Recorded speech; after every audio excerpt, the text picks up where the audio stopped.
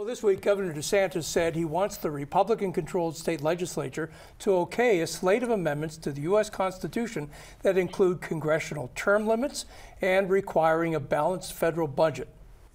He also wants a new constitutional convention to consider revising the nation's founding document. The last constitutional convention was held in 1787. The Florida legislature is going to be certifying a series of amendments, constitutional reforms under Article 5 of the Constitution that will rein Washington in and that will hold Washington accountable. 28 states have already signed on to the idea of holding a brand new constitutional convention. Only 6 more states are needed to make it happen. So, Hunter, do we need a new constitutional convention? I think it's a really interesting way of going about things, and I think it's going to create a new form of ways for states to actually keep the federal government accountable, especially after seeing what the federal government is doing with Texas. I see the convention allowing us as states and as a people to be able to go and stand up to the federal government and keep powers to the people. I mean, this is mainly just talking about term limits, well, at least for what DeSantis is pushing, is term limits, a balanced budget, line item vetoes, and equal law for public and Congress. Term limits is something that has been going up and down Congress for decades, and it never gets passed because it's a conflict of interest for those who are going to want to be career politicians. One of the main issues, especially on the youth side, is we talk about age.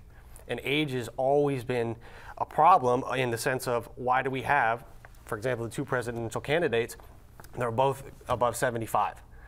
A lot of the youth and the majority of the country is wondering, are we supposed to continue being led by people who are in their 70s? And it's a concern. So now you have someone going in and saying, hey, term limits. You can't be in here forever and continue to impose forever. They don't believe in the Nancy Pelosi doctrines, the Maxine Waters doctrines, the Mitch McConnell doctrines, where they're there for decades and decades and decades. Article 5 in the U.S. Constitution governs the amendment process. There's 7 articles, 27 amendments. Article 5 tells us the 2 formal ways of amending the Constitution. The informal way, of course, is the Supreme Court. Now, yes, 28 states have said we want a constitutional convention. But 23 are Democrats, and 11 states are up in 2024.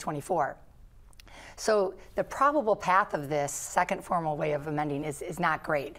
But the other real danger is that we may need to deal with term limits. We may need to deal with things that the voters want to look at. But Article 5 of the U.S. Constitution is silent to the rules of how a constitutional convention can go. So the minute that you call one, and we actually have enough states, you need 34 states to get it, you then open it up to the radicals of both parties.